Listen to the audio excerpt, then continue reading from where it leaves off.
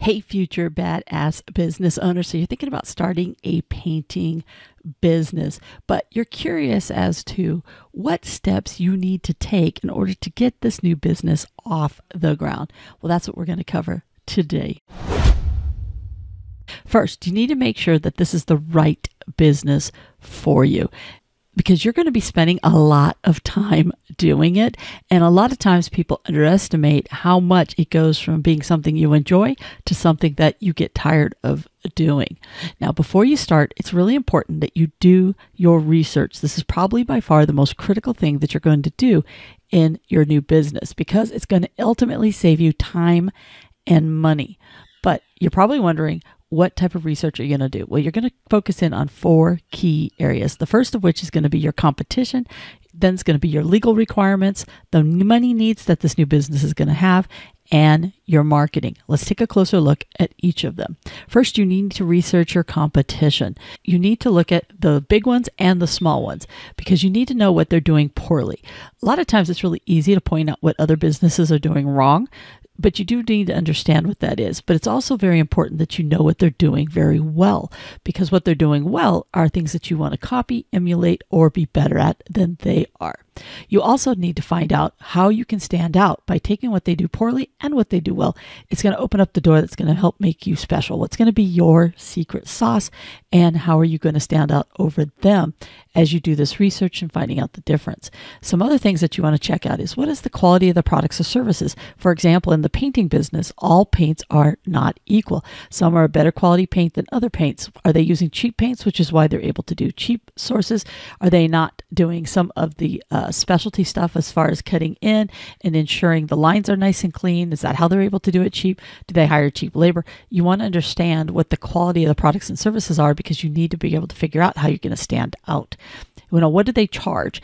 Once again, people charge based off of different things. Some people undercharge for the services that they offer. Some undercharge, but they don't give as much for that value. You need to know what your competition are doing, because if you are going to be a little bit higher than them, which you probably want to be, you need to be able to explain why and what it is that they get better.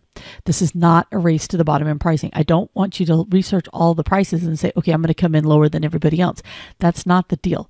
I don't want you to be the cheapest, but I want you to be able to articulate why you are better and how you are better than your competition. Not that you're going to slam them, but in order for you to be able to convey what your true value is, you need to understand everything about your competition. Because at the end of the day, I don't want you just to be another painting business.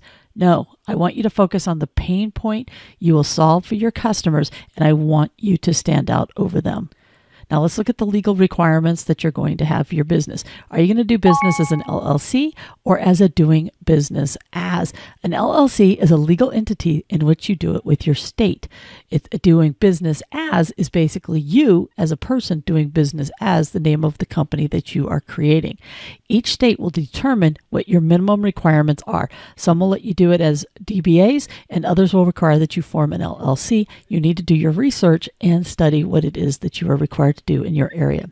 Some other legal requirements you want to look at is the licensing, permits, insurance. Each city, state, and county are going to have different requirements. So it's important that you look at all 3 of those areas and determine which one is required for your particular area. Now, another key area of your research is going to be in the funds that are needed. You are going to need money for your new business. And these are just a few of the things that you're going to need: tools, equipment, vehicle, brick and mortar. If you're going to have one of those, advertising, licensing, etc. You're probably not going to have a brick and mortar, but let's face it, in the painting business, you're going to have a lot of equipment. Hopefully you already have some of that equipment that can help get you going. But if not, you need to know what is the cost of the minimum requirements for you to get your business going. You can bootstrap and you can buy as your business grows, but what's the minimum that you have? You can use your old pickup truck. You do not need to go out and buy a brand new pickup truck.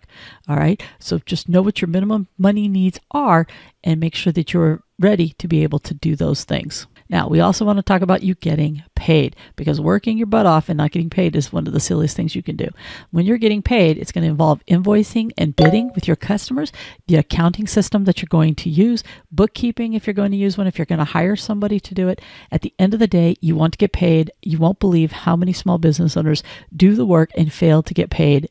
And then they wonder why they're not getting their money, because they did not have a system in place and they just kept moving along. Marketing and branding. You need to have a plan. How are your customers even going to know that you exist? How are you going to be shouting it from the rooftops to let them know? What will be your marketing plan? How are you going to get the word out? Now, there's different types of advertising. There's free versus paid advertising. Free advertising is going to be your word of mouth, Google Business, Bing Business, Facebook, Realtors, networking.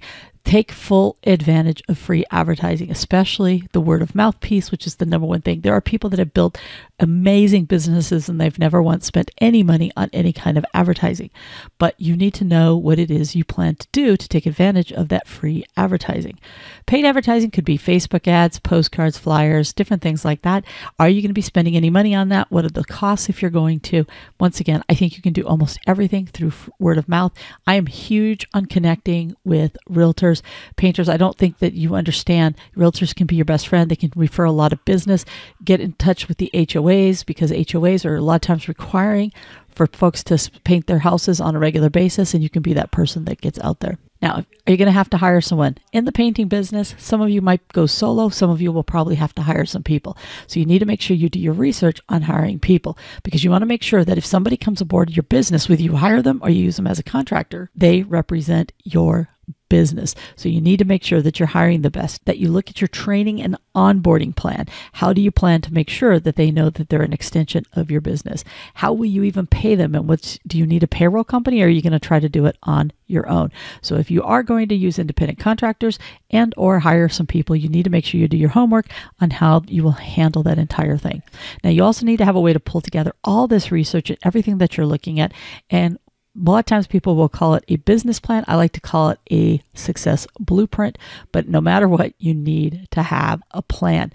At the end of the day, you must have some type of business plan, because the business plan is going to be like the roadmap, if you will, of how you're going to get your business open, and then how you plan to run that business afterwards, and figuring out how much money you plan to make in that business.